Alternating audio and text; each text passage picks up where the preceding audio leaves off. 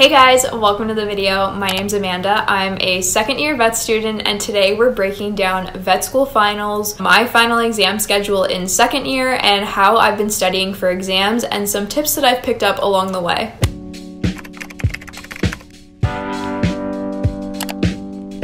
Before we get into the video, if you want to see more videos about my journey through vet school or tips on how to get into the veterinary program, make sure you like this video and subscribe down below. And if you ever have any questions about vet school, let me know and I would be happy to answer them. Okay, so vet school finals are a whole nother level of exams. This time last year, I had just finished up my first set of vet school finals, and let me tell you, it was not what I was expecting. I thought I had done 4 years of undergrad, I'd gone through 8 seasons of finals. I got this, no big deal, we're gonna get through it, everything will be fine. Everything was not fine. Vet school finals are so different from undergrad, and I didn't realize that until I actually got into the vet program. So if you are a pre-vet and you're wondering what finals are like in vet school, or if you're just curious about how vet students get tested on all the information that is thrown at us, then this video is for you. So disclaimer before we get into the video, I'm a student at the Ontario Veterinary College, so my exam season and my experience writing finals in vet school pertains specifically to OVC.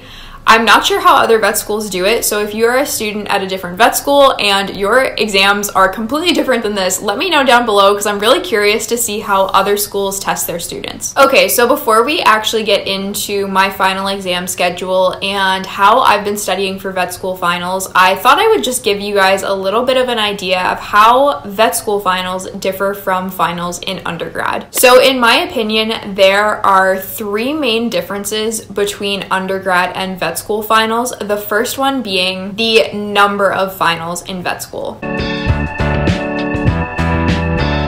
So typically for me, one of my semesters was 5 different courses, which meant I had 5 finals. However, in vet school, we take a lot more courses than 5. So this year in second year, I have 8 different finals. And then in my first year of vet school, I had 10 finals in a 3-week period. The second big difference is the length of courses. In undergrad, my semesters were only 4 months long. They were either from September to December or January to April. However, in vet school, our courses are year-long courses, so the material that we're tested on for finals starts in September and goes all the way until the end of March. I don't remember what I ate for breakfast yesterday, so me studying for finals, trying to remember what I learned in September, I'm sure you can imagine was a struggle. The third big difference is the weighting of courses. So normally in undergrad, my semesters were 5 courses, with each course being 0.5 of a credit, which meant that my entire semester was 2.5 credits. However, in vet school, courses range from 0.25 credits to 2.75 credits. So this year, I had a course that was worth 2.75 credits, so that means that this one course was worth more than my entire 1 semester of undergrad. Yikes. So now that you have a general idea of how vet school finals differed from undergrad finals for me, let's actually jump into my exam schedule for this year so that you guys have a better idea of what that 3-week period looks like. Finals in vet school always start the first week of April and go for 3 weeks. Like I said before, our courses are year-long courses, so the material that we're being tested on spans from September to March. In second year of vet school, I had 7 different courses, but we actually wrote one of our finals in February, so that ticked 1 course off the list before exam season. However, for exam season this year, this is what my schedule looked like. The first week of exams, I had Principles of Surgery on Monday, and then I had an AVM client simulated interview on Wednesday. So that's first week done, not too bad. Now moving on to second week, we had our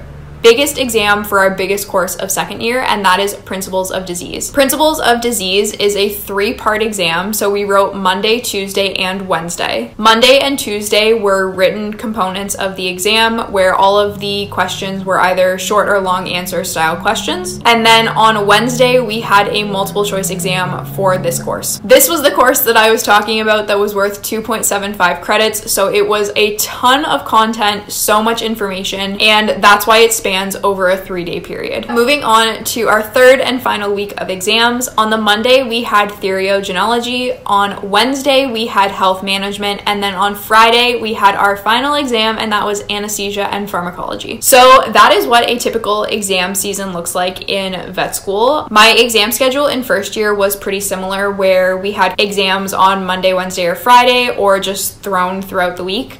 But it still was over that 3-week period of time. Okay, moving on to the part of the video that I'm sure you guys are all waiting for, and that is how to study for final exams. So I don't really know if I've mastered the art of studying for finals. I don't know if I will ever really truly understand how to properly study for finals. But I kind of go in with the mentality of one final at a time, and we are all gonna get through this and be vets, so just hang in there. But I do have some actual tips written down that really helped me while I was studying for finals this year. So the first tip I have is to prioritize courses that are weighted more than others, or that you know you are going to have difficulty studying for. Even though I wrote 8 different finals this year, there was 2 courses that I knew I was really going to struggle with. One being pod and 2 being anesthesia and pharmacology. So I dedicated more of my time to study for those 2 courses than I did for any other course. I actually probably spent more time studying for pod than I did for all of my other courses put together. But like I said, pod was worth 2.75 credits, so I knew I needed to dedicate a lot more time to that course versus a course like Principles of Surgery that was only worth, I think, 0.5 credits. Also, just the amount of content that was covered in pod, I knew I needed to dedicate a good chunk of time just to that course so that I would be able to get through all the content. In vet school, you really need to learn how to study smarter, and what I mean by that is that there are going to be courses that you just honestly cannot get through all the content for, and that terrifies me because in undergrad I needed to read over things like 100 times before exams, whereas in second year I barely got through all of the content for some of my courses. But because I had prioritized my studying and really looked over and focused on the content that I knew I was going to struggle with versus just reading over the content that I was really comfortable with 100 times, I was able to go into the exams feeling a lot more confident than I normally would. So the second tip I have is to create a study schedule, and this kind of ties into what I was talking about in the first tip.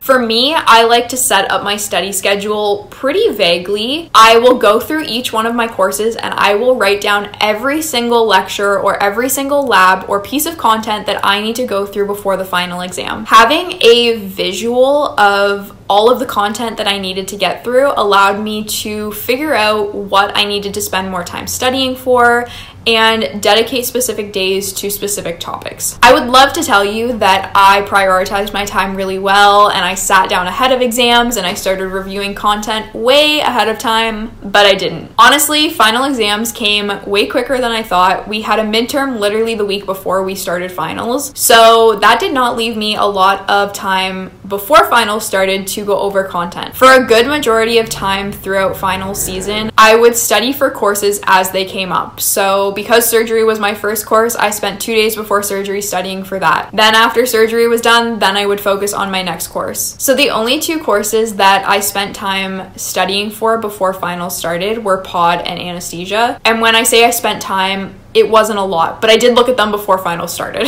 I had also made pretty good notes throughout the year for pod and anesthesia, so it was a little bit easier to review the content, and we were also tested on them a lot more throughout the year, so even though it was a lot of content, a lot of it was still pretty fresh in my head. But yeah, that study schedule saved my life. It wasn't even really a schedule, it was just a list of all the stuff that I had to go through, but because I am a very visual learner, it was nice to actually see how much information I had left to cover before the day of my final. Okay, so the third tip that I was going to tell you is how I study for finals, but the reality of it is that I study differently for every single course. So tip number 3 really is study in a way that works best for you.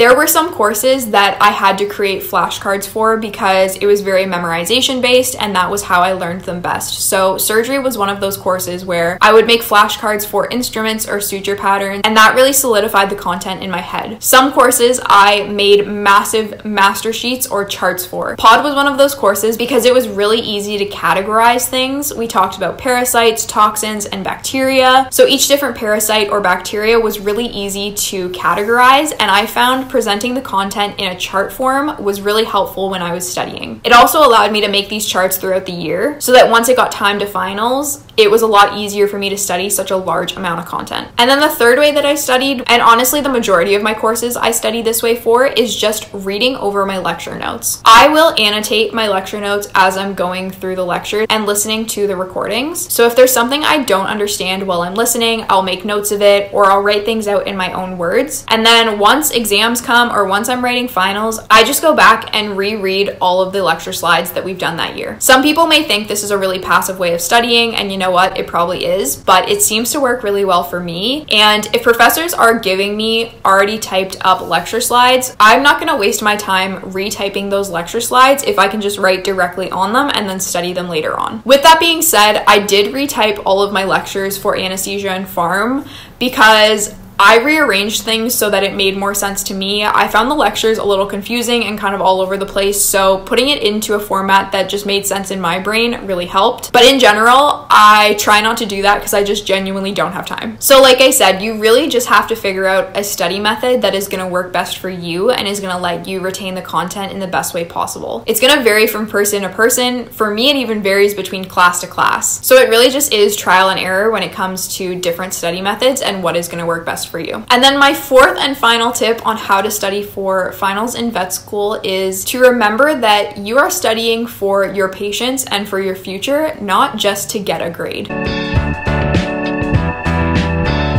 This was the biggest shift for me from undergrad studying to vet school studying, because in undergrad, I was studying just to get into vet school. I didn't retain the content very well. I basically forgot it after I wrote the exam. Whereas now in vet school, I had to shift my studying so that I would actually retain content long term. Obviously, there's still some courses where I read over the notes and I basically forget them a couple days later. But for the most part, I try and really understand the concepts that I know I'm going to take with me and use all the time in my career as a vet. Now I really do try and study the content to understand it and to be able to apply it versus just memorizing it and regurgitating it for a test. I mean, pod basically all left my brain once I wrote that exam, but looking back, there is some stuff that still stayed in my head, and it's the stuff that I'm going to use all the time as a vet. So there you have it. That is vet school finals broken down and how I try and study for so much content in such a short amount of time. Vet school finals are a really overwhelming time. So if you are going through finals now, be really proud of yourself. You've worked so hard all year, and be confident in that fact. Be confident in your abilities as a student and your abilities as a future vet. Easier said than done, but don't let the exams intimidate you. You got this. I believe in you, and you should believe in yourself too. Wow, I could have used that pep talk before pod, but